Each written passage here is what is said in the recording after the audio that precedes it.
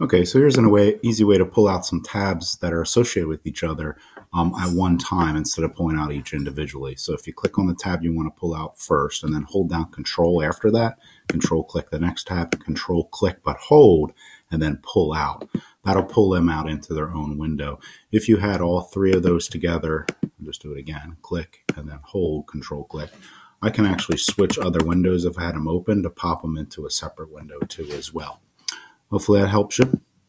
Have a great day.